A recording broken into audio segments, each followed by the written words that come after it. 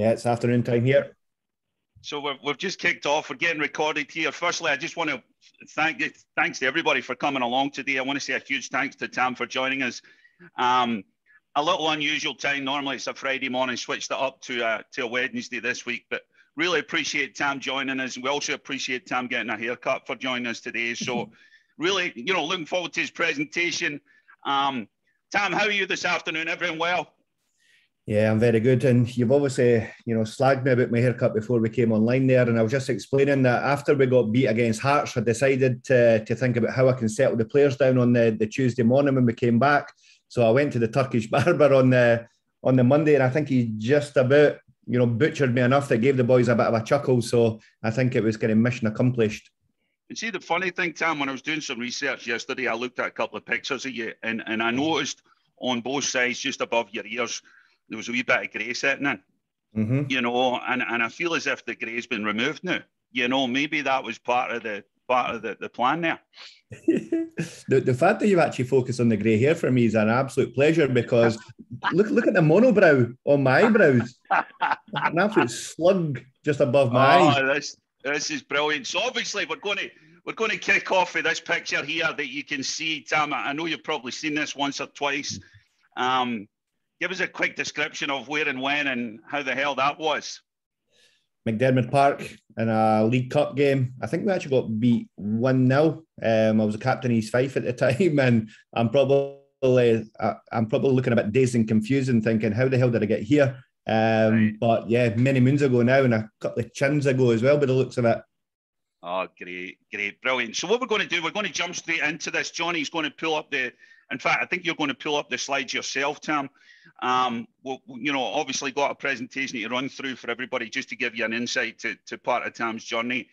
So if you just want to pull that up, if you can pull that on your screen, Tam, would be great. Yeah, no problems. I'm just waiting on getting made. Give me a second.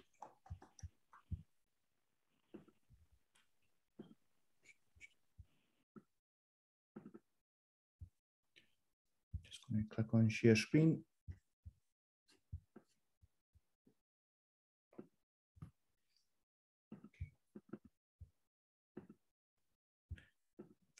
See while we're waiting, Tam. Johnny, you get that picture? You get that picture, Johnny? I just wanted to do you a wee favour here, Tam, just before we get kicked off.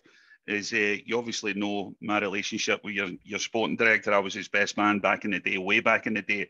And I thought I would throw you a wee asset for your next contract talks today, Tam. So here's wee one to tuck away in your back pocket, Tam. This is a wee favour for me to you, and this is non-scripted.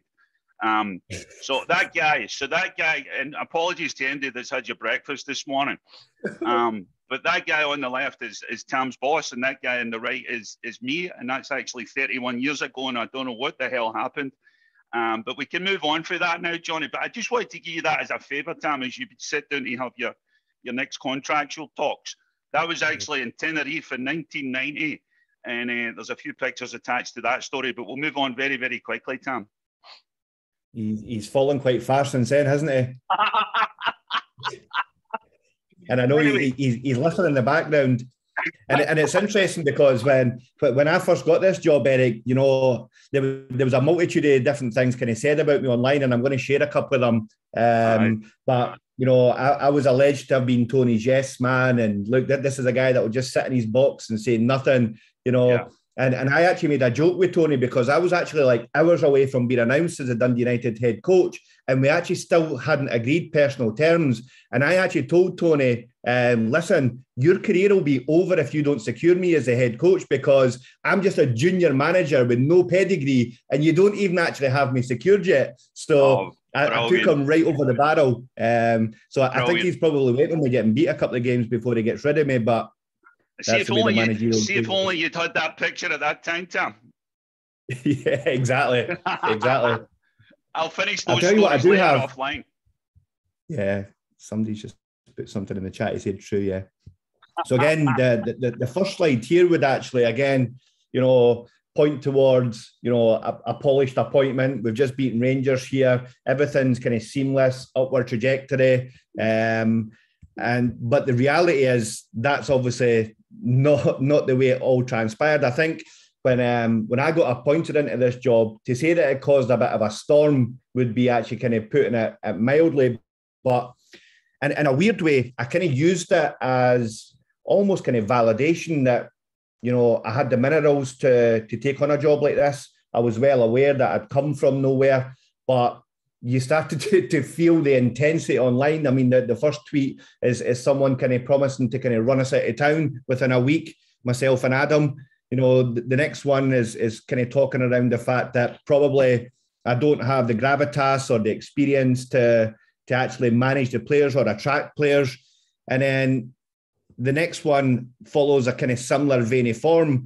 But then as the season's progressed, we've obviously started to get some performances, develop a style.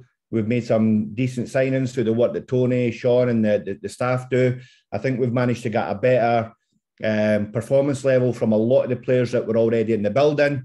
And slowly but surely, you know, the opinion of me has started to change to the point that people are prepared to get tattoos on their legs of my name within a short period of time. And I know there's a lot of Scottish people on here. So within the Dundee United fan base, they say I'm the plus shut-in champion in 2021. So I've got to take that as a backhanded compliment, I think, Eric.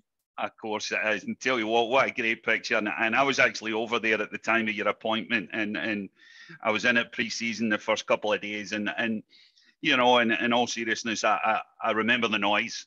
But I remember having many conversations with Tony and his conviction of, you know, the strategy and where the club wanted to go and what the next steps would look like. And sure enough, you know, here we sit here, and I can say this in all sincerity, we've been doing these conversations for, you know, 16 months now, and we've had Scotland managers, we've had some big names, but this is the first time that we've sat down with a head coach who's in the top four of the Scottish Premier League, you know, and kudos to you, Tam, for you know, your resilience and you know, how you've gotten to where you've gotten today by sticking to your, you know, your principles and looking.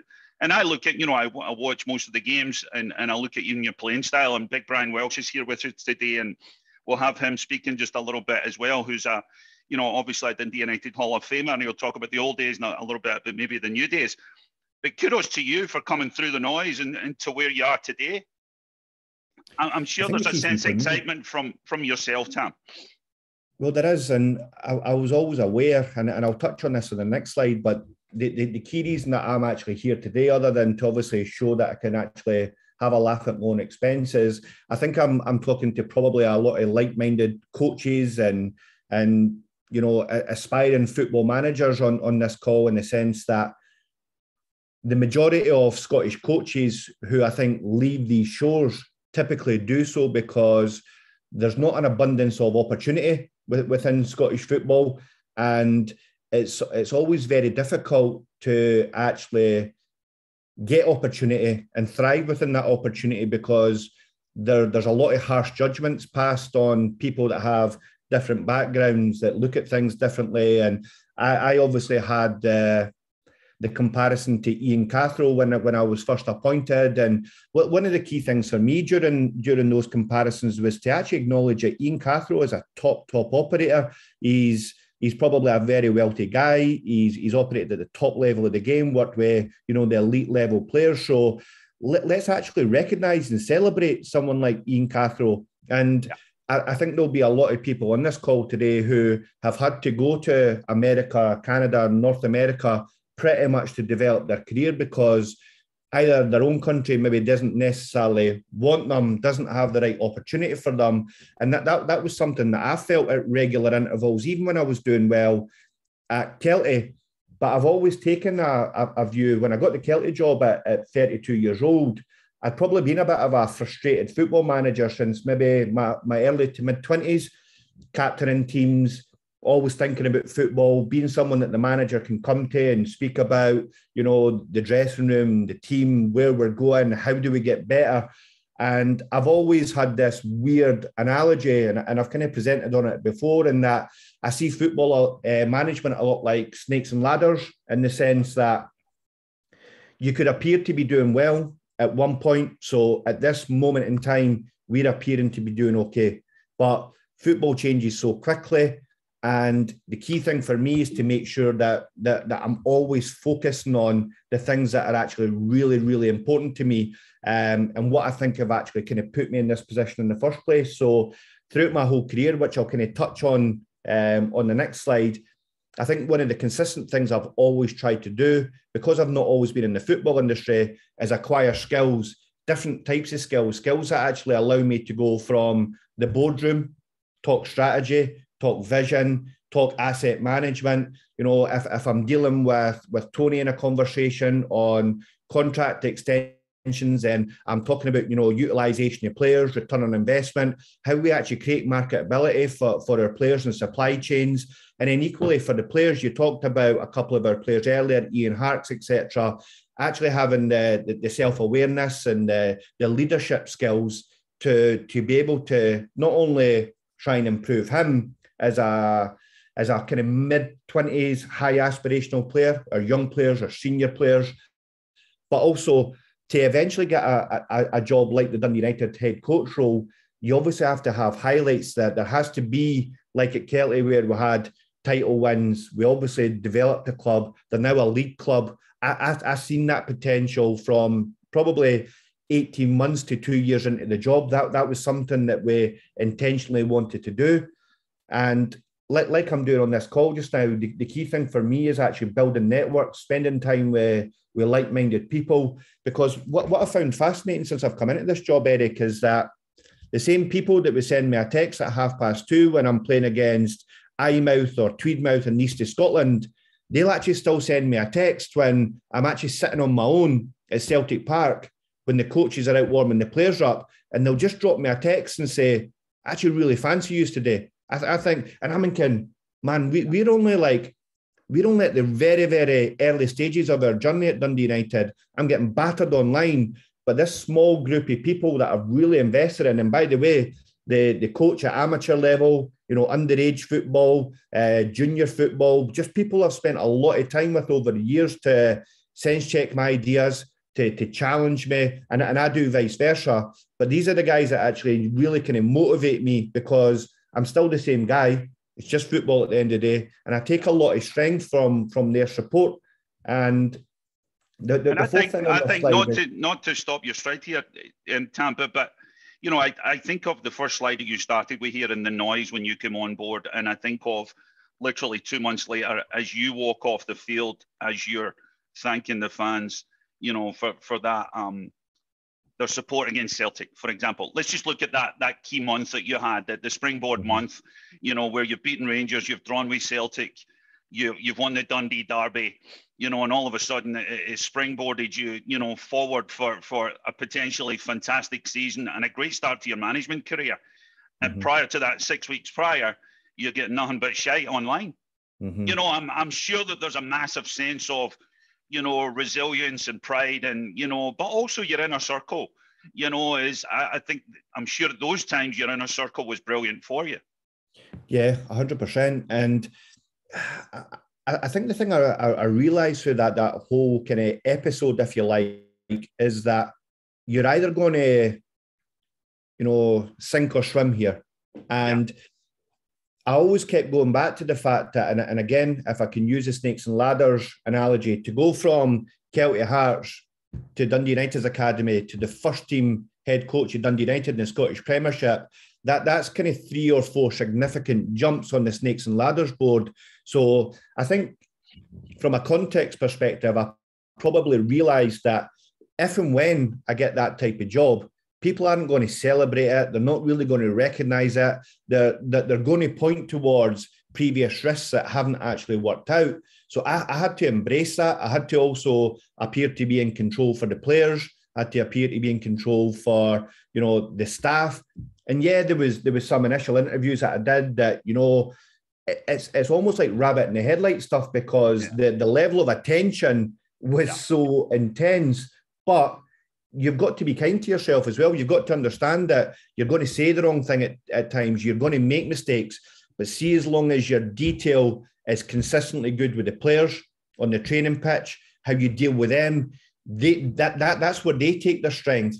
And everything else is just noise for players. And because I was part of the club last year, Eric, I kind of knew the level of service that they got. I'm not being critical of anything that went before. It was just different to the service that we wanted to provide. So I knew that we could really capitalise with these players and really respect them as people, as players, give them content on the pitch that can give them clarity. And the thing I've realised about working with players at this level is that they do actually have a need for really strong, clear rules, principles, detail, and just make sure that you give them scenarios that they can actually plan and prepare and condition themselves for the game, because players at this level really like to feel prepared. And that's something that we really pride ourselves on as a staff. And I think one of the brilliant things for me as well, Tam, is it took a lot of cojones to even to this day and a lot of backbone to implement your style of play. You know, as I look at your style of play now, and again, no disrespect to what came before or previous years, but it's much more free flowing, and it looks to me from the outside looking in as the players enjoy, you know, playing for the group, and even talking to Tony recently just about the numbers that they're putting up, you know, on their data, but the style of play and it's far more easy on the eye, and you can see that even with the fan feedback. That took some cojones, you know, your first job, Premier League, big expectations, the noise, and all of a sudden you want to, you know, dictate, implement an offensive style of play as well. I think what was quite unique about my appointment is obviously I came from the academy. So as someone who was actually paid to implement the style of play within the academy, I almost had to want to create something at the first team level that would allow a seamless transition from the academy players to the first team players. So that would probably point towards the notion that young players were at the forefront of my mind, which they were. But I also targeted myself on making the senior players better. So I wanted to really engage with them just on a personal level. I wanted to give them confidence that I'm not going to be a manager that's talking about, you know, in 2 or 3 transfer windows, we can be judged. I want us to be judged as a collective straight away, because I think there's capacity for our senior players to improve. And I think what that's done, Eric, is it's actually made it more difficult for the younger players to get opportunities. And I'm okay with that, because if they didn't take the olive branch that I gave them, the senior players, and they didn't perform to the levels that were expected, then I would have been ballsy enough to go straight to the young players. But I'm delighted to say that most of the senior players, and they need to take all the credit for it, they've all hit a different level. So the younger players now have got a bigger task on their hands to get into the team, but it's also allowed us to accelerate our playing style in the short term as well. And I think, let me touch on just 2 players, and you've got so many success stories, but let me touch on 2 players that I think, you know, that have been a massive success story for you this year, you know, thus far. Is number 1, Charlie Mulgrew. You know, you look at Charlie, you look at his age, you look at his journey. He's gone down to England, captained at Blackburn, but at the end of last year, you know, he'd gone out and loaned to Fleetwood Town, and it kind of looked as if he was, you know, just winding down a little bit. And now here we are, you know, November going into December, probably one of the, you know, people were calling for him to be back in the Scotland squad. You know, and I think I was in it your first couple of days of pre-season up at St Andrews, and you look at a player like that and the influence that he has, you know, not only on your younger players, but on the culture and on your environment. You want to speak to that and how that's gone for you, Tam? Yeah, and the interesting thing about actually having Charlie's pedigree and experience around from a positive perspective is that you could obviously lean on a lot of rich experience. You could ask him questions about, you know, situations in his career. How do we advance a team? How do we improve defensively? And I'm not saying that we're having a forum, you know, with Charlie on a regular basis, but there's ways and means to get access to that information. And what he also does is he keeps the staff honest, because we know the caliber of staff that he's had exposure to, you know, the types of environments. So you almost indirectly want to impress that type of player, because we pride ourselves on our quality of work, but he's also our player. We need to make demands of him. We need to give him confidence that he can still play for Scotland. And to play for Scotland, He's going to have to be part of a really strong defensive unit at Dundee United. We're going to have to keep clean sheets. He's going to help us, develop the playing style. But I think where Charlie's value comes is on the training pitch each day, like you said, because the way that guy trains, every single moment of every single session, his recovery, his diet, his commitment to his football in terms of requesting clips and thinking about football ideas, it's no surprise to me that this is a guy that's actually cultivated a top-level career through all his own endeavours, and it's a pleasure to be around it each day, to be fair. And I thought it was actually a loss to you in the last game when he went off at halftime. Just with his composure, his leadership, his style of play, even the fact that he's naturally left-sided and Edwards went across to the left, I think he was a loss for you. Second player I wanted to touch on was Ian Harkes, that many of us here, on this side of the Atlantic are very, very familiar with. And I personally remember Ian as a 14-year-old at Gonzaga High School in BC. Obviously came behind, his dad had a big reputation as a very successful US men's national team captain, went through the journey with DC United. He actually won the College Player of the Year here at Wake Forest. Maybe, I don't know, I'm going to be careful of how I define it. Maybe he lost his way a little bit here in MLS and ended up over in Scotland. His grandparents were both from Scotland, had the work permit and all that stuff. I actually talked to Tony about him, ended up at Dundee United. But I look at his journey and since he's landed over there and he's just won the Premier League Player of the Month. And I look at that and I'm like, the light's gone on. And for whatever reason, he's found the best form of his career probably. It's funny because at 26 years old, I would imagine most guys on the call have kind of played at some point, and you tend to find that when you get into your mid-20s, the fluctuation between good, bad, and indifferent performances start to dissipate a little bit. You can get a little bit more consistency in your game. You feel a bit more comfortable. But I'd like to think that what we brought to Ian is, again, quality conversation. Ian's a high quality individual. He's a thinker on the game. He likes to be spoken to, properly. He's a true teammate. He's got total respect in our dressing room. And I think what we've tried to do a little bit is actually just liberate him a little bit. He's got phenomenal running power. He's got high levels of athleticism, as you guys will know. But he's a top footballer. And I think the formation and the style of play that we've landed on and started to implement, it just allows him to bring all the kind of best elements out in his game. And it's no surprise to me that he's getting a lot of plaudits just now because he's performing to a really top level on a consistent basis. Yeah, brilliant. Let's jump on to your next slide, Tam. I could digress all day here. I think just to kind of finish off on this slide, because I think it's important to kind of mention this for anybody that's had and got a similar journey to me. I've mentioned about developing opportunities, and even whilst I was at Kelty, I was actually able to develop opportunities with NAC Breda in Holland, with West Ham, Sheffield United. But just as importantly, I was actually able to reject opportunities because I didn't feel like they were right for me. And I think that is really important in our coaching careers, because sometimes it's too easy to chase the next opportunity, to want to jump to something else. But I've always kind of taken this kind of strategic approach to evaluating opportunities. And just the final thing is, I've just never been deterred. People see me in this country as being slightly different, maybe having an opinion on certain things, but I'm happy to listen to an under-12s coach opinion, an amateur. I love talking football with different people, and I'm never going to be deterred from giving my opinion or wanting to develop. And that's probably a strong piece of advice I'd give anyone on this call that's kind of had a similar experience. Absolutely brilliant. What I'm going to say as well, Tam, is while we're going down this road with everybody, please feel free, as we always do, is, we're going to open up for Q&A at the end. But in the interim, if you've got any questions, just fire them in the chat box and we'll jump into those as well. But we're certainly going to leave some time at the end for everybody to, fire some questions out to Tam as well.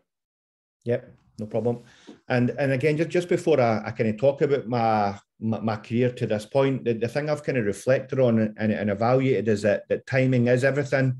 And for a lot of the guys on the call that have taken real opportunity to leave, you know, that their homeland, go and coach elsewhere, embrace a new way of life, I always place a lot of emphasis on making sure, you know, an opportunity is real. Is the timing right for family, where you are in your career? And I think the most important thing for me is compatibility. So even when we are signing players, I'm constantly, and a lot of this comes from my experience in recruitment of 15 years, I'm always looking for compatibility. So that compatibility, I would probably apply to my relationship with Tony, my relationship with the football club in terms of values and principles. And are we aligned? Because if after 3 or 4 defeats, if I'm going to feel a pressure externally, I'll be happy to receive it internally as well, as long as there's an alignment and we're actually all striving for the same things. I'm 39. Well, I was 39 years old when I got the job. I'm 40 years old now, and I kind of reflect on my career and what's kind of taken me to this point. And when I left full-time football at 21 years old, I got involved in the recruitment business, and that for me was probably a gateway to start to really understanding teams, high-performing teams, chemistry, placing people into cultures, making sure that, you know, we're not putting square pegs in round holes. I started to get really comfortable, you know, meeting people, interviewing people, understanding their personality preferences, their goals, their aspirations. Also within an interview situation, what are they not telling me? Because that's exactly the same when you sign a player. You know, everyone's got this facade up. You know, they're negotiating their contract. They're trying to portray the best part of themselves. Whereas the best way to build trust with people is to actually show vulnerability. So I think recruitment gave me a lot of really good, solid skills that I've been able to take into, you know, different industries, different environments, and allowed me, when I reflect on the first party success we got at Kelty, Eric, where we made 11 signings on free transfers, and we actually won our first league title together. And I place a lot of importance on, again, creating an experience for people when they sign, making sure that the person is first, that they also understand what they're joining, what their expectations are going to be, and how we can actually have success together. And that's been a real consistent theme throughout, you know, my career to date. And it's still a really big skill set that I place a lot of importance on. That's brilliant. Probably the next part after the global recruitment experience, if I can just kind of go back, is when I joined a company called Insights. I don't know, are you aware of the company Insights? I know Insights. I just did the test last Friday. I'm a yellow. Yeah. Yeah, I know it well. Yeah. So that for me was, again, but when I look at the assembly of high performance teams, strengths, weaknesses, how opposites attract. And I don't talk about this stuff a lot because it can seem a little bit kind of sciencey, a little bit kind of mumbo jumbo. But when you actually have an understanding from the profile of yourself, other people, team chemistry, and I link that back to the example you just gave me recently about Ian Harkes. So Ian Harkes is somebody who I'd like to think, even without doing a profile, I know what his drivers are. I know what his motivators are. I know what will actually accelerate him in a performance environment long before we get onto the training pitch. So the conversations that we have, the type of content that I produce for him, everything is so carefully considered based on how I know about my own leadership style, how I know I come across, and how I can connect and adapt to other people. Yeah. And the thing, Tam, as you touched on, the Insights profile for me is fascinating. You know, I did it and have done it at a corporate level, and I've done it many times. But it's not necessarily just about self-reflection. It's about, you know, how you best perform with your teammates and within a team environment. You know, and the really cool part, you know, I did it last Friday. I've done it a number of times before. It's with their US-based, you know, company, but I believe Insights are based in, I know they're a Scottish company. Dundee. Yeah, Dundee. And you know, it's fascinating that they're the trailblazers over here as well. You know, and they're a Dundee-based company. It really is phenomenal. And see, actually working there for a couple of years, Eric, it was almost like it was a journey of discovery, because how you communicate with people, even in terms of your email style. So if I know in a dressing room that there's someone, so I'm highly extroverted. So people on this call probably detect that when I'm passionate about something, I speak really fast. And I'm happy to talk fast today. But if I was speaking in a one-on-one coaching situation or a debrief session with a player who's got high levels of introversion, I would slow down. I would make sure that they had an agenda beforehand. There'd be no surprises. You know, that every conversation, wherever possible, you're trying to tailor to the preferences of the individual, because if players value detail and clarity, I have an obligation as a head coach and a mentor to these players, and the provider of clarity, that I've got to shape the content so that the most amount of information will go in at the earliest possible opportunity. Does that make sense? Totally. Yeah, it definitely does. And I think the time that I spent at Kelty for those 5 years was an opportunity for me to explore, to play around with a lot of things. I'd been player, captain at Kelty for a number of years. I was well respected. The club hadn't won a competitive game for 20 games by the time I took over. And then fast forward, you know, one full season, and we've actually won the Super League that we almost got relegated out of the year before.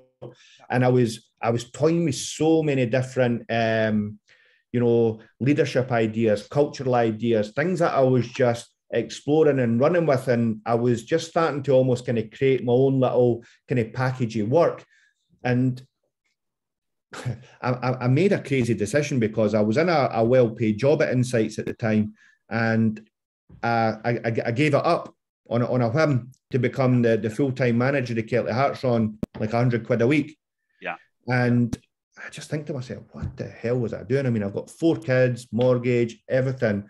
And the diagnostic that I'm quite happy to show a couple of kind of tabs on today, I actually took that out to the football industry. So I started to approach board members who were looking to provide more sustainability within their football clubs, because what we know about football clubs is that everything's so reactive. New manager comes in, you can only judge me after I've had 3 transfer windows, right? Overhaul players, contracts obliterated. Whereas I've developed this model that actually allows me to control what I think is to control performance, narrative, manage expectations, go on to board meeting calls and be able to talk about how the team's performing, what the contingency plans are, how we're developing young players. And that for me was a real way of developing my network, whilst I was actually trying to climb, the snakes and ladders board. And it probably came as a bit of a shock to people when I joined the academy at Dundee United, because I'd always worked with adults. I'd always, been the Kelty manager, but I also had a lot of skills gaps, and the skills gaps were centred around working with young players. So if I was hoping to get into a full-time environment, I really wanted to close over that skills gap of proving that I'd worked with young players. And the interesting thing for me is that when I made the commitment to join the academy through Andy Goldie's leadership, and there's so many experts within the United Academy, I was a novice in comparison. But the thing that I committed to doing was keeping my nose out of first team business, staying away from, the training ground, and really earning my stripes with my academy colleagues. I mean, I had a key to almost every, room in Tannadice. I was washing strips. I was picking and dropping young players off. I was coached under 18s. I was coached under 12s. I was holding Zoom calls with, parents. I was doing the full shooting match. And then timing, opportunity, compatibility. Through COVID, I obviously got an opportunity last October to actually lead the first team for 10 days. You probably remember that, Eric. I do remember it. Yep. I remember it well. That was good and bad for me, that situation, because everything I was suppressing to work with the academy, and I was suppressing it well. I was really committed to that.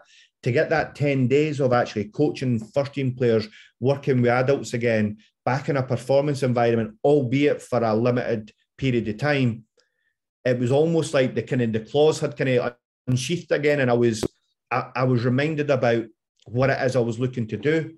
And because I've got a great relationship with the club were actually quite happy to help me look for opportunities external to the club. They were more than happy to do that.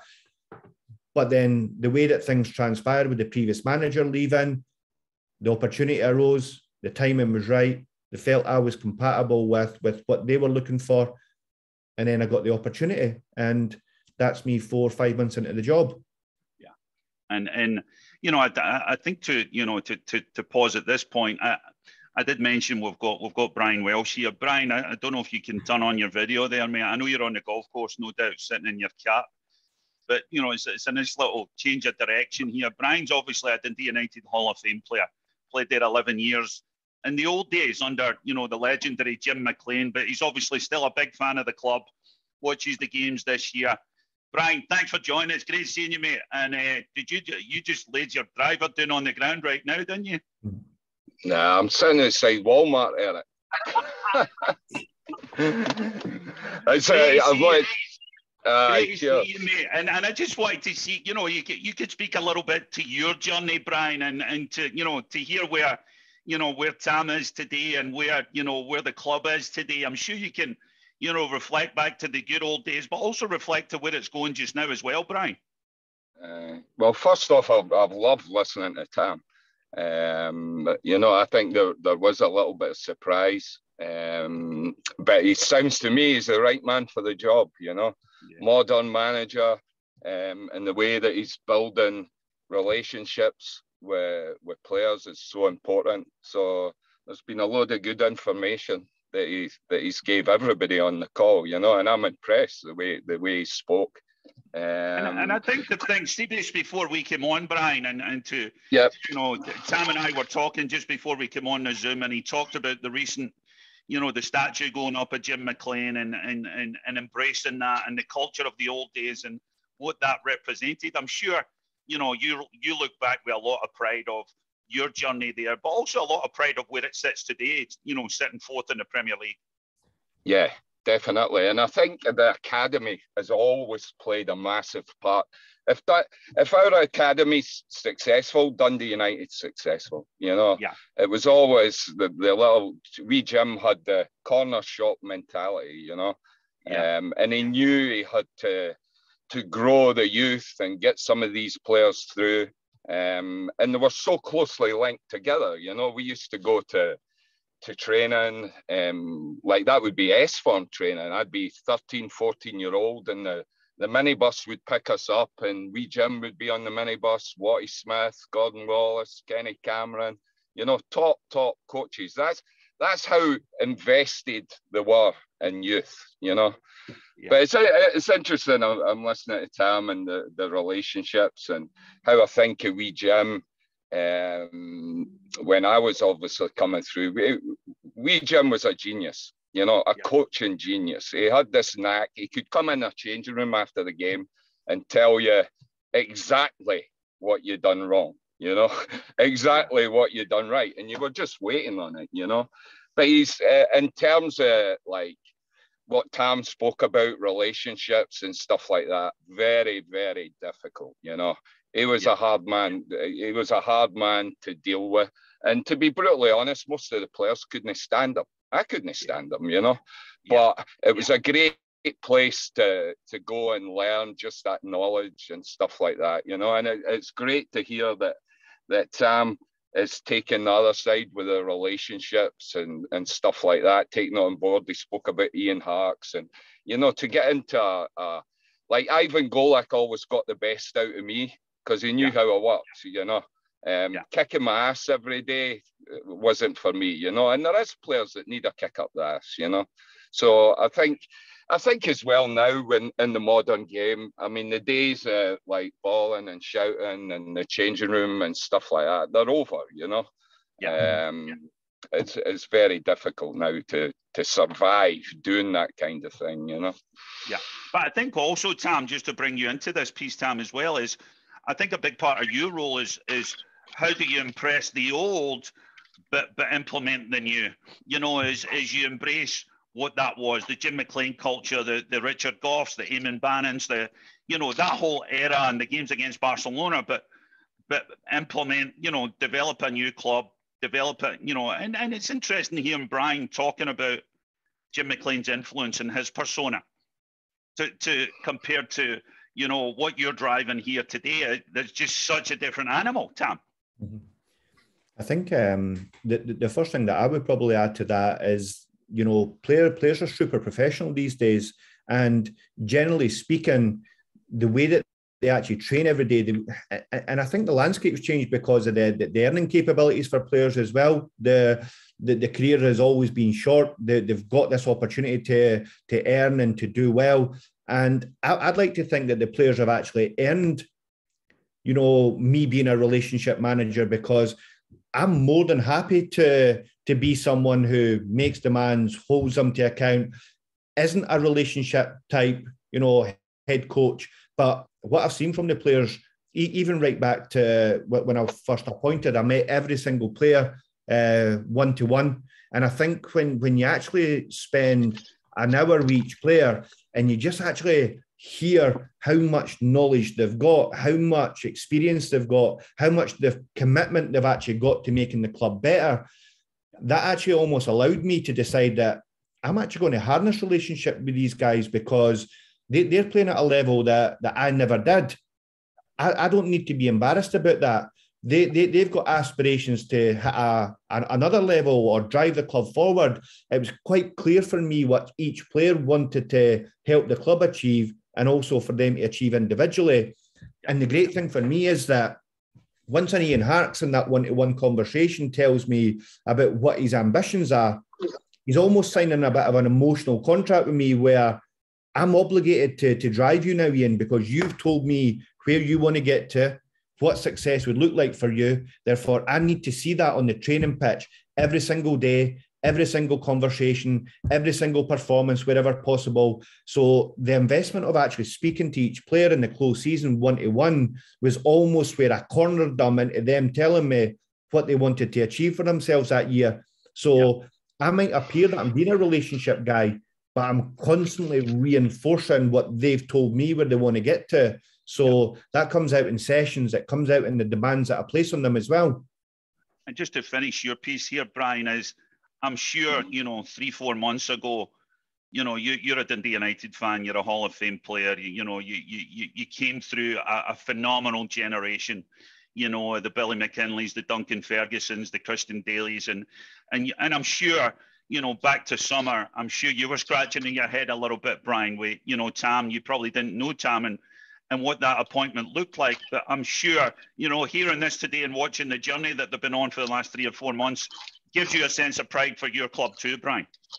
Yeah, definitely. I would say one thing, I wasn't scratching my head. I thought it was and I think that's that round about the time. I think I came off social media. I'm like, I'm sick of I remember talking to you about it. I remember talking to you about it. Yeah. I wasn't scratching my head. I thought the promoting from within, and let's see how it goes. I mean, why not? Why do we keep going back to like ex-players and stuff like that? So I think it's great that Tam's doing well. I think it's great that the club's doing well. I've had my shot at management. I know how difficult it is. It's a lonely place at times, So I'm delighted for Tam. I'm delighted for the club, and hopefully things can keep moving forward, Yeah, brilliant. Well, thanks for joining us, Brian. Feel free to go get your shopping trolley and get the groceries in. No bother. Cheers. Hey, catching up. Thanks, pal. And pal.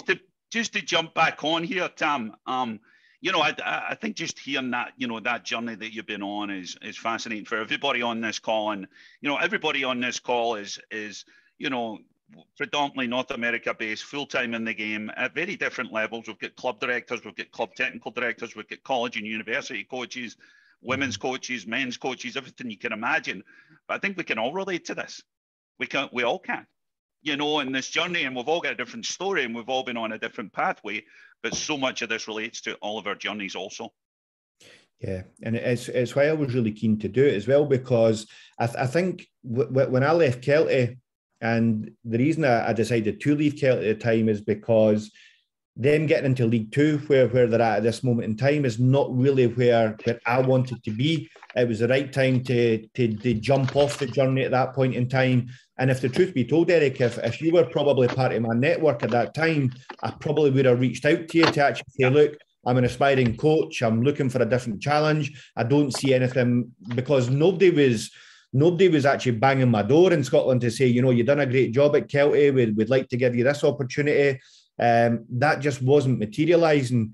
And Andy Goldie was brave enough to give me the opportunity in Dundee United's academy, which I'll be forever grateful for. And then Tony Ashgar obviously made an even braver decision to appoint a relative nobody into the head coach position, which obviously brought a lot of heat onto him. And I probably went another stage further, because I appointed Tony's son into my management team. Yeah. And that was something that was even within the club, you know, from the board of directors, they were questioning whether or not that was the right decision. And I remember having a call with the owner to say categorically, you know, I want Adam to be part of the staff. I've known Adam 5 or 6 years. I've known Tony 18 months, 2 years. And this is the right thing to do. Tony's actually put his neck on the line for me. I'm putting my neck on the line for Adam. And that was probably the start of me showing that I wanted to be really decisive. And if you're going to appoint me, then we're going to do things properly here. And I want supported with who I want on my staff. And I think to that point as well, Tam, as I look at the dynamic between you and Foxy and Adam, and you know, that's your kind of inner sanctum, and that's your you know, as I would call it, your technical heart there. And you look at that journey, and you know, as you just described, Adam's come from a different, you know, Adam's a former player, went through the, you know, Motherwell youth system and all that stuff, and then went to Annan and a couple other clubs. You know, Foxy's a very, very well-respected guy within the game in Scotland. And you look at all three of your journeys, and it's very different. Mm-hmm. And look at where you are today, you know, at Ibrox and Celtic Park, you know, taking on the country's best, and you know, and you're absolutely putting your best foot forward. And it's weird, and I think just what I was touching on earlier, Adam and I often joke, because we met each other on the B licence. I'm a little bit older than Adam, but I'm still a relatively young coach. So from the B licence and the A licence, you know, we've actually developed a lot of really good, strong relationships with coaches working at different, you know, facets of the game. But Adam and I would get together regularly, talk football, challenge each other's ideas. Both of us were actually scared to actually go up to the coffee machine and actually tap our card, because we actually had no money. You know, we were like, I'd actually given up full-time work to go and be the Kelty manager. Adam was, you know, doing some stuff with the performance school. He was, you know, doing some work with Motherwell. And it felt like we're a million miles away from, you know, being accepted here and actually getting opportunities that we felt we were capable of delivering on. But again, and see just on the next slide, was what I've said. This has been a really good kind of reflection piece for me when I kind of look at all the sacrifices I've made, and probably some of the very stupid, impulsive decisions I've made to have a career in football. I thought to myself, I wouldn't do it all again. If somebody said you had to do all this again, would you do it? I wouldn't. But then I seen something online, you know, yesterday that actually made real sense to me. And I don't know if somebody on this call needs to hear this as well in terms of their journey, but if I look at my coaching journey, started at 32, I got the Dundee United job at 39, and it feels like there's been so many turbulent days trying to, you know, get a foot on the ladder, so to speak. But when I kind of looking over a space of like 7 years, I am quite proud of, you know, the journey that I've been on, the strides that I've taken, the gambles that I've taken, the support that I've had from family and friends and those in my network. And it does actually feel worth it. So I'm really grateful whoever tweeted this a couple of days ago, because I really needed to hear that at the time. Yeah, I agree. And moving on, next slide here, Tam, and certainly I do want to open up for Q&A at the end. Another, as I think about, your culture and building out a culture and driving a vision and a strategy, I also think about, the senior players who are not in the equation and how you manage that. That's a challenge for everybody, who are not in that starting 11 on a Saturday, who are, maybe wanting to speak to you on a Monday morning because they're not coming on the pitch, or, and it's senior players at a very high level. Give us an insight to some of that stuff, because I feel as if that's such a key at the high performing level. Yeah, I think as a manager, if all you ever hold yourself to account on is a relationship that you've got with 11 players that you select each week, then I don't think you'll have longevity in the game. And it'll always be superficial relationships, because players will be smart enough to realise that they can have a relationship with you when they're in the team, and then there'll be no depth to the relationship when they're not in the team. So I place a lot of importance on having individual relationships with players, regardless of whether or not they're performing in the team. And I think Mark Reynolds is probably a good example of that. Someone who is club team captain, almost ever present last year, played really well, strong performer in the Premier League. But through a change in formation, through the signing of Charlie Mulgrew, he's not played as much football as what he would have wanted. And we've actually had some really frank, on his behalf, very frustrating conversations as well. But they've always been open. They've always been man-to-man with a lot of eye contact. And I've managed his expectations. And because I've done that, I've always felt like he's still totally got my back. I still use him for feedback and almost a comfort and shoulder at times. And I think the reason that we have that relationship, as one example, is because I haven't distanced myself from him because he isn't playing for us on a weekend. I actually value him with his experience, his leadership, his track record. And I want to glean as much from that relationship as possible, so that in the future, we can look back and say, I maybe didn't pick you as often as you wanted, but at least there's an underlying respect between each other. And I think that's a lesson for all of us, Tam, is when you look at, all of the people here who are technical directors, coaches, college coaches, all that stuff, is how do you manage that 12th man? Because that 12th man can be such an influence on the rest. They can be toxic, they can be positive, they can be a cheerleader, they can be an asset. And I think, that there's a massive lesson in that one, is how do, and you can take that into the corporate world as well. And how do you manage that? Because that filters, through the rest of the group. Mm-hmm. And I think as well, if we use Mark Reynolds again as an example, the rest of my players are looking at that relationship, and what they're trying to understand is, if I'm ever not in the team or my contract's not being renewed, is this a guy who is just going to wipe his hands off us and almost see us as used commodities, or is he going to try and exit us with respect and care and consideration for the next part of our careers? Because if you look at the average managerial tenure, in certain leagues it's under a year. On average, it's maybe 18 months to 2 years. So I think if I'm a manager that targets longevity, then the only way to have longevity in my mind is to have real strong, deep, meaningful relationships with your players. That doesn't mean to say that you're going to pick them. It doesn't mean to say that you're going to like each other on a regular basis. It just means that you're actually going to be respectful, you're going to be upfront, and they're actually going to respect your job and the need to be decisive at key times as well. Yeah. Give us an insight, Tam, to, I think 2 pieces to this question. Number one, about managing up. Obviously Tony's on the call here, and we're going to be careful what we say about him, but how,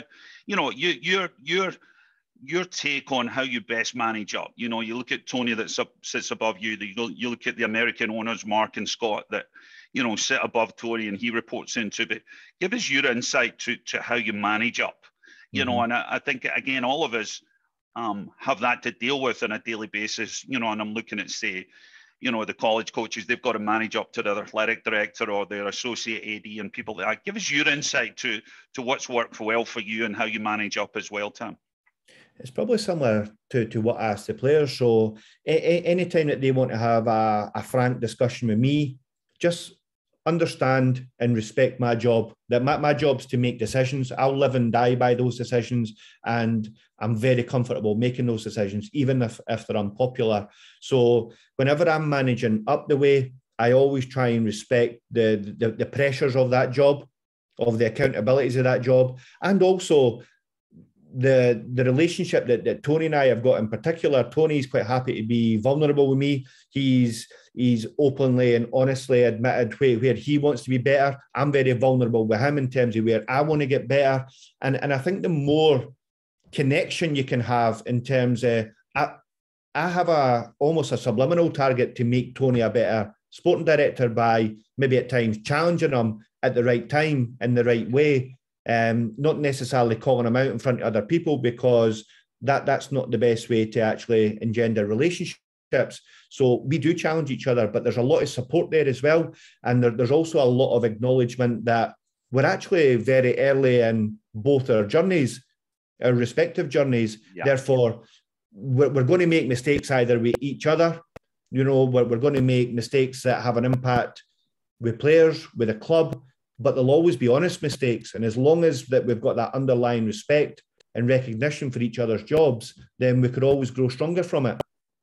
I think, you know, to that piece, just as you talk about your synergy with Tony and managing up in the role, one of the things that's been brilliant for this year, and we'll get questions are starting to come in now as well. But one of the things I think, and I read one of the recent interviews in the Courier there, is about, I think the quote was laser focused recruitment. Mm-hmm. You know, I think when you look at your recruitment this year, it's been nothing but exceptional.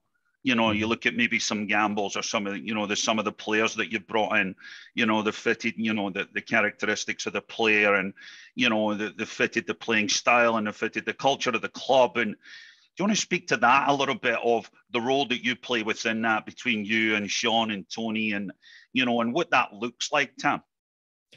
It's one of the things that gave me real confidence when I came into this job, because when I looked at what we collectively achieved at Kelty, albeit with a kind of part-time semi-professional club, I took a lot of confidence knowing that, well, if I've got better players to work with, if I've got a better medical staff, sports science now, physiotherapists, you know, you've got a dedicated recruitment team, a sporting director that can actually allow you to focus on, you know, coaching and management and leadership and development of the football side of the club, then that gave me a lot of confidence that, you know, I could have an impact here. And all we've done so far is had a good start. But with regards to recruitment, it was really interesting when I was first announced, and naturally there was a lot of questions from the media, assuming that as head coach or first team manager that I would know everything about recruitment or the contractual situations with players. But the reality is that I'm engaged at the appropriate time, whether that's contractual negotiations with existing players, or when it's the recruitment team and Tony want me to consider a short list of players, because their job, whilst I'm coaching and thinking about the team and preparing for the week to week, they're actually thinking about the contractual situation with players. They're thinking about the squad model. They're thinking about a player who this time last week was a potential signing target, but for whatever reason isn't now. And I've not got emotionally involved in that, because I can't invest time in things that aren't concrete. So having a dedicated recruitment team with a network that we've got, with the access to data that we've got, and also the fact that we're highly aligned in terms of what it is we're trying to be from a playing perspective, what each position needs to be able to do in order to give us healthy competition, and what's attractive to us from a character and a mentality perspective. I think we've actually managed to nail that pretty quickly, and to know that we've actually got, you know, a dedicated team working on our behalf as a coaching staff whilst we're on the training pitch. It gives us a lot of confidence that we can attract the right players. Sounds brilliant. Rico, how are you doing today? And the first question up, Rico. I'm good, mate. How are you? Good. Thanks for jumping in as always, mate. No Go on. Problem. Tam, really insightful. I think also inspirational in terms of the way you're talking about everybody's journeys being different and stuff. I'm kind of one of those ones. I actually worked with Adam and Andy in the performance school at Braidhurst for a little bit. before kind of coming back out to the States. And again, the lack of opportunities probably back home is one of the things that that affected my journey. But I was just wondering, what's your own personal aspirations for the next kind of 5-10 years? Like, do you have a strategic plan, or are you very much kind of like taking it as it comes and kind of taking opportunities as they arise type thing? Yeah, it's really interesting you say that, and I'm actually pleased that you're actually the first person to acknowledge that, because when I came onto this call, I actually anticipated that if I was sitting in the room, I would imagine that there's been a lot of people that have probably done a lot of really good work in Scotland, but there's a real bottleneck for opportunities here, isn't there? It's so difficult to actually, get an appropriate level of opportunity. So I'm glad that that's kind of resonated with you a little bit, and you've actually had the chance to work with Andy and Adam. Can't be careful here though. He's a Motherwell diehard, absolute diehard. So he might throw a curveball in a minute. To be fair, they're flying just now. They're doing really well. I picked up Robbie's tactics the other week, so I'm passing them on to Graham Alexander. So hopefully get a result against Hearts. I purposely stayed away from that type of stuff today, just in case. So the question was around aspirations. Just like your own, like do you have a 5-10 strategic plan for yourself, whether that's within the club or out with the club, just in terms of your own personal development?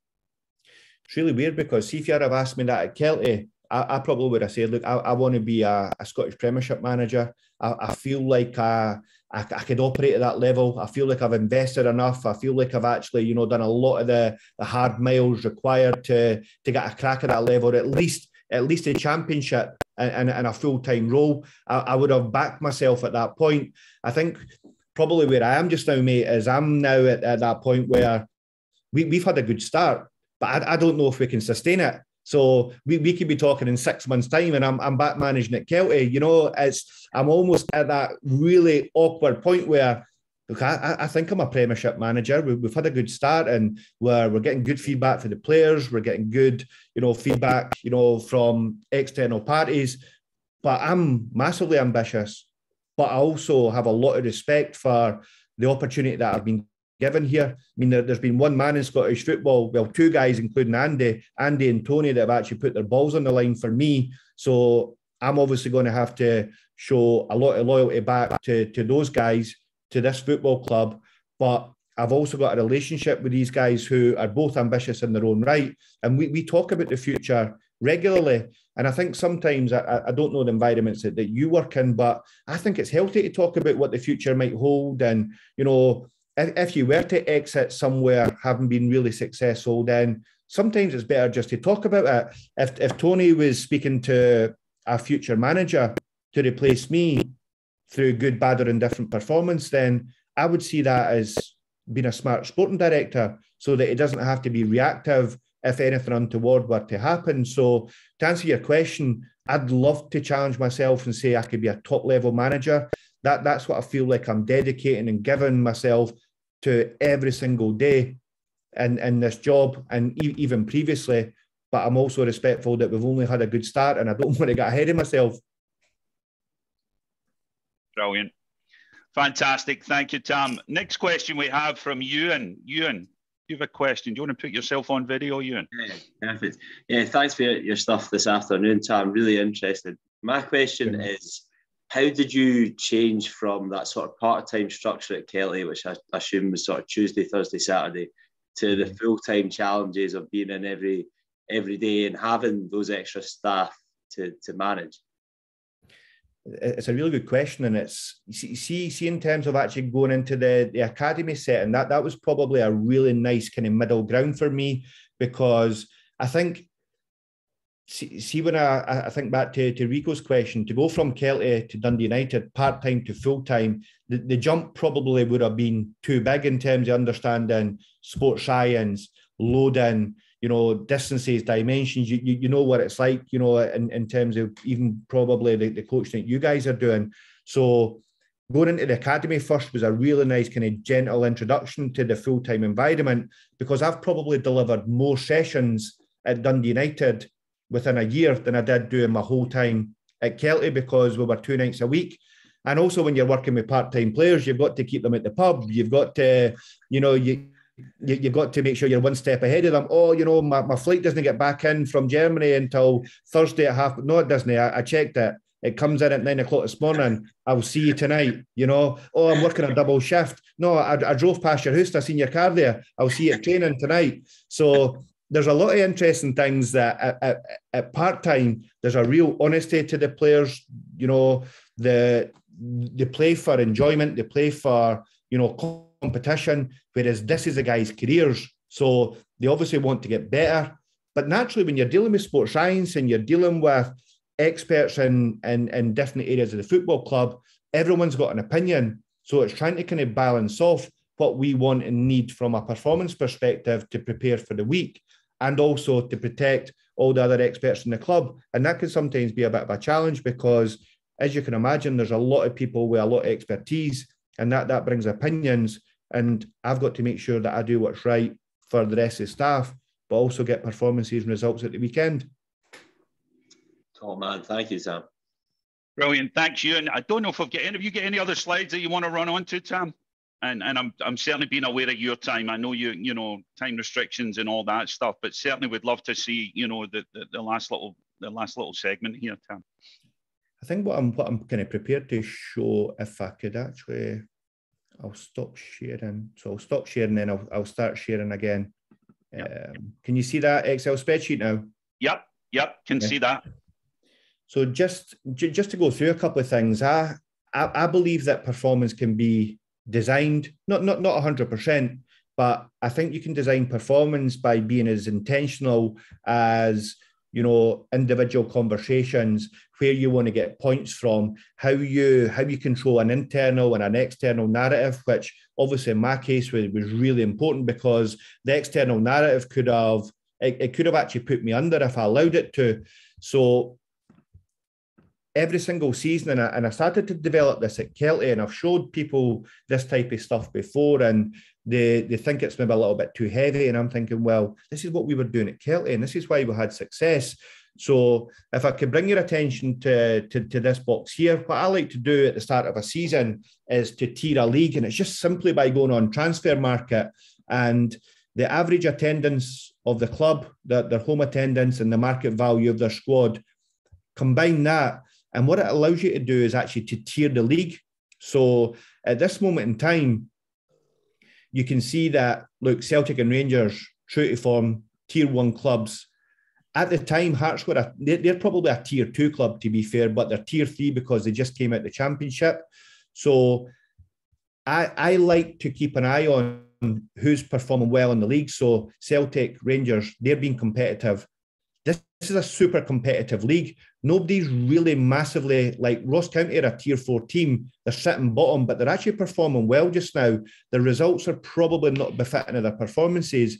So when I'm speaking to the press, I could be very explicit on the fact that I know that this is a low margin for error league. Anyone can beat anyone. And it helps me kind of calibrate my own, even on the back of, you know, 2 defeats recently. I'm relaxed because I know that this is a super competitive league, that anyone can beat anyone on their day. And in here, what I like to do is I just like to be quite explicit about where we're targeting our points from. So what I've said is that if we can get 3 points from Celtic this year, 3 points from Rangers, then, and all the way down. So this is the remaining points, because we've already actually taken points from these teams. Our target is to get 48 points this year as a minimum, because what that kind of tells you is that historically 44, 51, 52, 46 and 45 points will be enough to get you between 5th and 8th. But we're obviously targeting the top 6. So as a minimum, we need to get between 40 and 50 points. So I'm pretty certain that 48 points will be enough to get us as a minimum into the top 6. And already we're on 21. So 21 in the first quarter. And if we can get 16 points each quarter between now and quarter 4, then that would give us a high probability of getting into the top 6. So again, when you've suffered back-to-back defeats like we have just now, we can say to the players, lads, just mind, we've got 21 points in the first quarter. We're +5 in the first quarter. We can give away 17 points any quarter and still make the top 6. So to get beat against Hearts at Tynecastle, there's no shame in that. And our target per game is 1.45 points per game. And at this moment in time, we're actually tracking on 1.61. So again, no need to panic. We're bang on track. We're actually above performance just now. So naturally, that just gives the players a little bit of confidence that we know what we're doing. We know what we're tracking towards. We're not limiting our thinking that 16 points is all we're targeting. It's just giving us a reference point that even if we do suffer a couple of defeats, there's no need to panic. And as you can see from this graph here, we've had a really solid start to the season. There's a lot of back-to-back victories, and our average league position so far has been 5th, and we're currently sitting in 4th. So when I first got the job here, I was very opinionated on the fact that I believed in the squad. I didn't think that we needed a lot of recruitment. And this is a tab that I've actually got populated elsewhere, but for the benefit of, discretion towards the players. So what I like to be able to do to inform relationships is, where is each player from a performance perspective? Benji Siegrist is a key player for us. I would probably say that Trevor Carson is extremely valuable. And I would also say that Jack Newman is a Scotland under-19 goalkeeper, is an emerging talent. Cultural, Benji, absolute architect. And Jack is someone who sits in the middle. Jack is someone who sits in the middle because he's only 19. Just update that. So what that tells you, even if we just look at the goalkeeping function, is that we've actually got some really kind of strong players. Benji is currently captain. He's a leader. I would say that Jack is just an operator as a young guy. And also Trevor is probably an operator. Could they make match-winning saves? Yes. Absolutely yes. Absolutely yes. And then from there, as a coaching staff, we just scored this. So at least then we've got a benchmark for each player. And typically what you find is that the player with the highest score is the one that's best in each position. So they're the guys that typically play each week. But what it does from a coaching perspective is that it helps us understand where the skills gaps are. So when we're designing group practices, unit practices, individual practices, we're putting clips together, we're looking for role model players. All of this is actually informed from the data. So as soon as we benchmark this actually then informs recruitment. So if we're looking to replace a goalkeeper, we would go through the same process by scoring them, because we only want to recruit players who are going to improve what we've actually already got. And again, it's a way of actually validating gut feel and also what our eyes tell us. Maybe something that'll interest a few guys on the call. And this is kind of linked to when I'm dealing with the board and I'm speaking to Tony. A KPI for my development in this role is the development of young players. So I've created a model which is just really simply, low, medium, high potential, low, medium, high performance. And I've just created some language around each box. And what I'm targeting myself is developing young players through these boxes. So at this moment in time, for anybody that knows Dundee United, our two most saleable assets are Benji Siegrist and Jean-Do Fuchs. And at this moment in time, they're the highest performing assets. They're performing optimally and they're operating at the top of their capabilities. So they don't actually have a lot of growth potential at this club because they're performing at their top capabilities. That doesn't mean to say that we couldn't keep them, that we couldn't develop them further.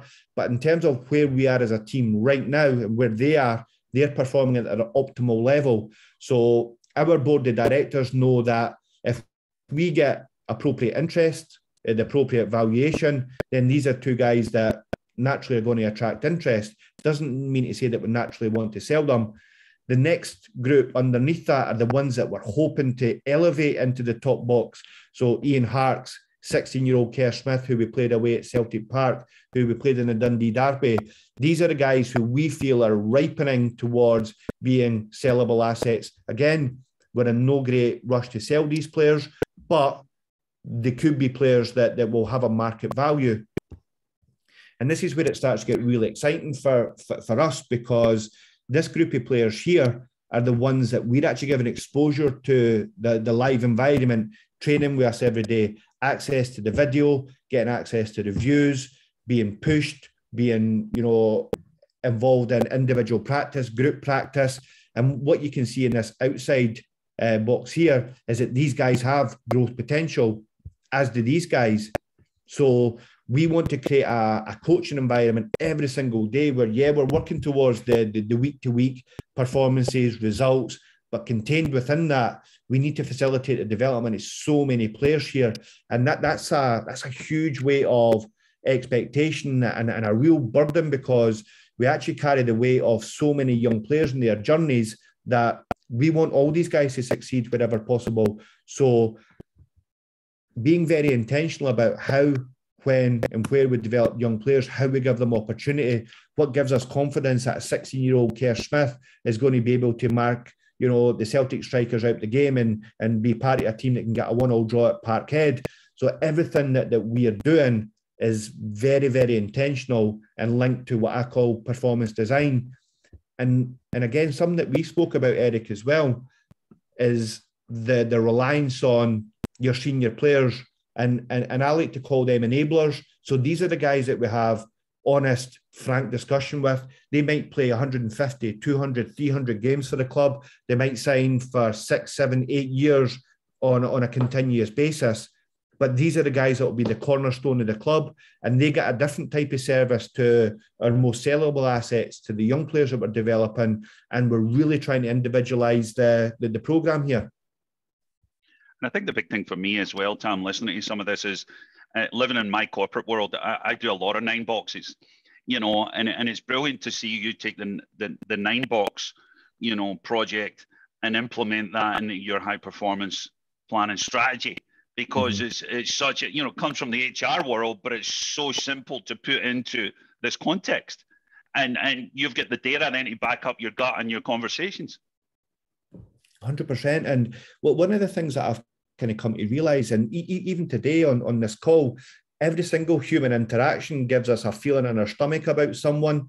And I think when you're a football manager and a staff, we'll all have biases, and you'll probably be aware of the halo and the horns effect as well. So, the hard-working player, the conscientious player, you always have, the halo above their head. But equally, the guy with the horns who's maybe 5 minutes late every now and again, comes from a different country. I always just like to get beneath the person and actually look at ways to adapt and to connect. So the more information that I can have on players, and I've never, ever, ever in my whole managerial career sat down with a player and showed them this. I don't even show this to a lot of people because it can sometimes feel a little bit too heavy, a little bit too much for people.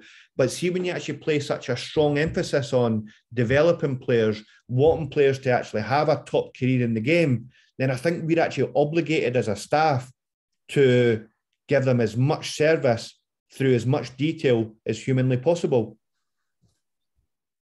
Any questions on that? And I'm watching body language here, and some people are, fascinated by it, and I think it's such a, the content here is priceless. If anybody's got any questions, feel free to fire away, or if you want to show any more, Tam, certainly just people are lapping this up. Just one last thing. And this is again about thinking about the room and thinking about, kind of where my journey was. I think one of the key things I was nervous about coming into this level is that maybe I'd be standing on the touchline and a manager would make a tactical alteration and I wouldn't know what to do. So I've placed a lot of emphasis on documenting, on reverse engineering a game through hours upon hours upon hours of video analysis in my own time to prepare for each opponent. And I've got a simple framework that I've got that I carry this in a book on the touchline as well. So if I know that a team goes, 4-1-4-1 when they're winning 2-1, or when they do something when they're winning 3-0 or losing 3-0, I always like to have a tactical alteration up my sleeve. So I'm not saying that we make wholesale changes, but what I know is that against a 4-1-4-1, you only need a plus one to build. Then if you create a box around the middle of the 4-1-4-1, then you can create an overload and you can pin their back four with two strikers. So I've always got in my head what a team might do, what the analysis tells me that they've done historically, and also what's within the realms of our capability to adapt within a game as well. So that this diagnostic, and I can click on hide just now and you'll see another 30 or 40 tabs. I've really invested a lot in documenting over my leadership and management career, so that every single thing that we do, conversations, text messages, decisions that we take, nothing happens by chance, or very little happens by chance. Brilliant. Any other questions on this, guys? Tam, this is fascinating just to get an insight to some of this. Chris Steves, you've got a question there. Do you want to just stick yourself onto video, Chris? Yes, no problem. Well, so far this has been fantastic. My question is, if you've got a targeted player, just looking at your last couple of slides, that has done really well through the academy, but is getting to that point where you're thinking about including him, but he's not quite fitting, going back to the square pegs round holes, do you change a plan for the player, or do you kind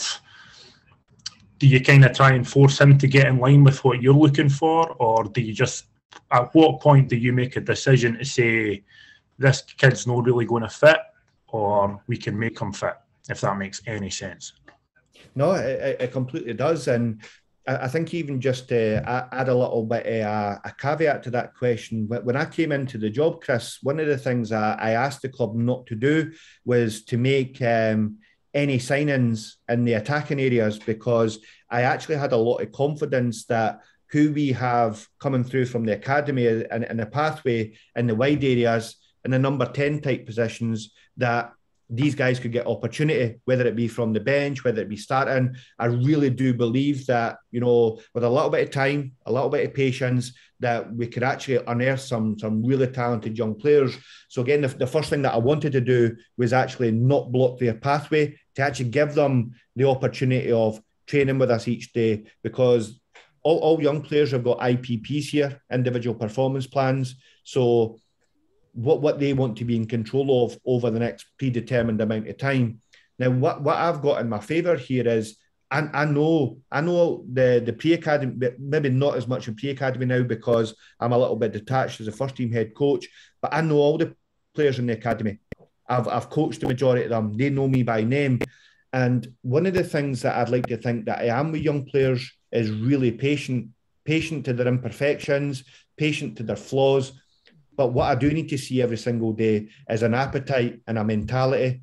I need to see a character. I like to feel that they can articulate who they are as a player.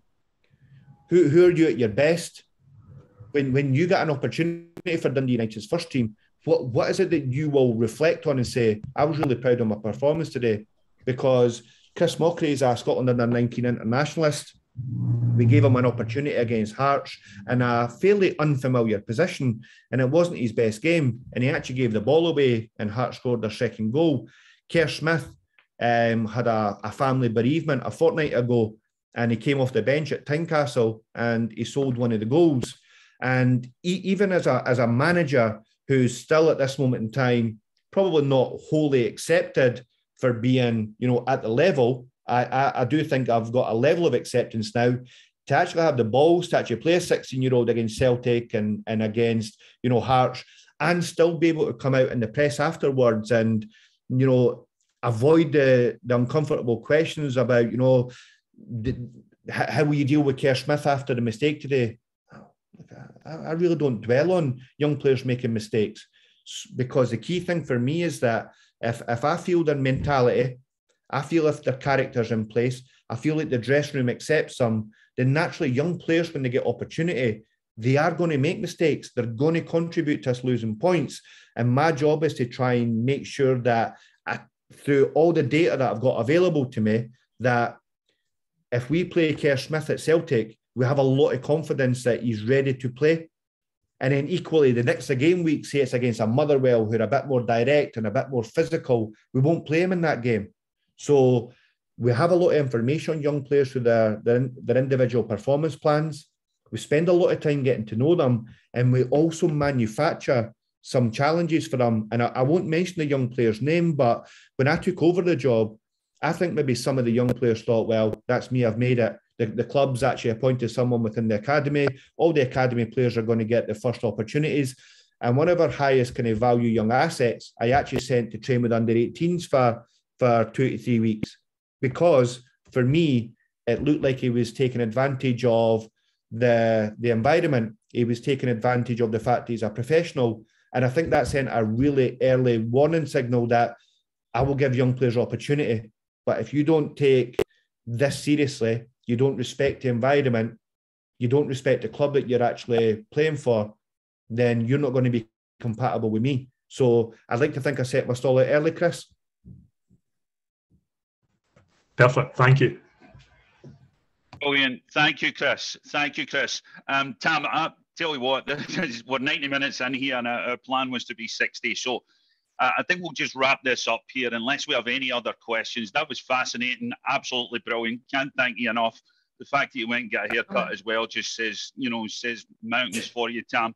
But, a big thanks to Tony for his involvement in setting this up too. And I think this was, I'm sure everybody will agree, it was just, brilliant to get an insight to your journey and, just to watch where you've been and where you're going, Tam. And you want to finish up with, Tam? No, just probably again an olive branch for the future. If anybody wants to get in touch, my response times just with the job I'm doing just now, it might not be like an instant response, but if there's anything that anybody wants to ask or I don't know, even just kind of share, I'm more than happy to stay connected, because this type of group is probably where I feel really comfortable, because I know what it's like to actually coach in Scotland, to seek aspiration in Scotland, and how difficult it is. So if anybody needs anything from me in the future, then I'll be happy to oblige. Brilliant. Big thanks from us. I know Tony's still here. Tony, do you want to step in and finish off the Tenerife story? I think you might still be here. I don't know if you've got anything to add to that Tenerife story. Feel free to jump in, Tony. No, I just want to say thanks for the opportunity, Eric and Tam. Well spoken. And hopefully we'll see you all at the convention in January. Great point. Thanks, Tony guys. and the club owner. Thanks, Tony. 4 of the staff from Dundee United, they'll actually be presenting at the convention, and they'll also be presenting at the Scottish Coaches Association meeting at the convention. So they'll be our Mark Ogren and Tony will be our keynote speakers at the Scottish session on the Friday afternoon in Kansas City. But they're also doing a lecture on I think it's the Friday or the Saturday morning in Kansas City as well. So you'll certainly see more of Tony and all the executive staff there. But huge thank you, Tam. Massive thanks. Best of luck to you this weekend. I know it's a big game for you getting back on track after the international break, but unbelievable and just huge thanks for all your time. Thank you, guys. Thanks again. Thanks, everybody.